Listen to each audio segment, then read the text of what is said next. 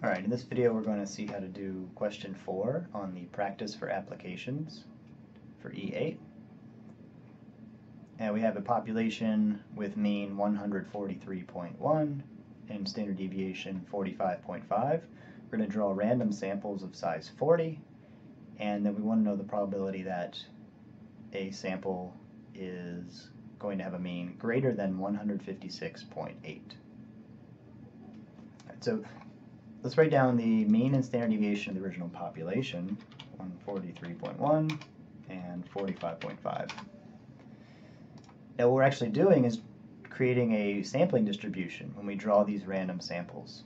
We're drawing samples of size 40, and when you do that, the resulting distribution is a normal distribution because of the central limit theorem and because of the fact that the sample size is bigger than 30. And the mean of this sampling distribution is actually the same as the mean of the population from which it came. But the standard deviation is not. The standard deviation must be adjusted. We take the original standard deviation, which is in B3, and we need to divide that by the square root of the sample size that we're using. And that's the standard deviation for the sampling distribution. Now you want to look at one of these samples and see if its mean is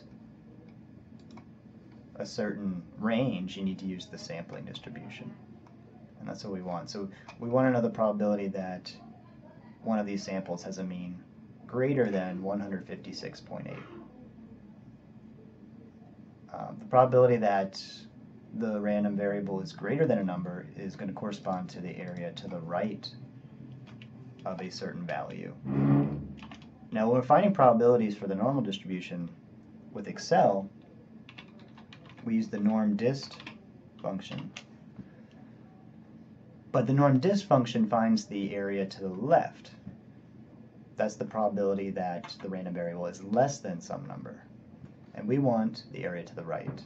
So we just do a 1 minus, right? The area to the right is 1 minus the area to the left, and then we put in all the numbers. So we want to use an x value of 156.8, and the mean for the sampling distribution, which is in B6, and the standard deviation of the sampling distribution, which is in B7, and put a 1 for cumulative, and this should be our answer.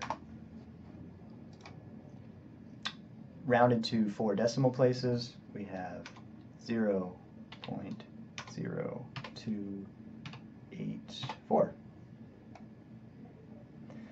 Now, we should be able to get this same thing using the TI graphing calculator. Again, you need to use the normal distribution, so we go to second bars, the distribution menu, and we use normal CDF. And the lower bound is the 156.8, and we want to know the probability that it's greater than that. So the upper, you want it to go all the way to the right, you just do 1E99. The mean, we can use the population mean, 143.1, and the standard deviation we need to adjust, as we did before, take 45.5 and divide by the square root of 40.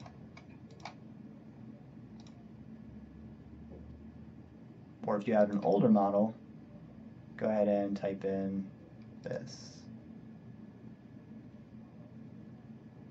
You'll get normal CDF, and then put the 156.8, comma, 1E99, comma, 143.1, comma, 45.5 divided by square root of 40.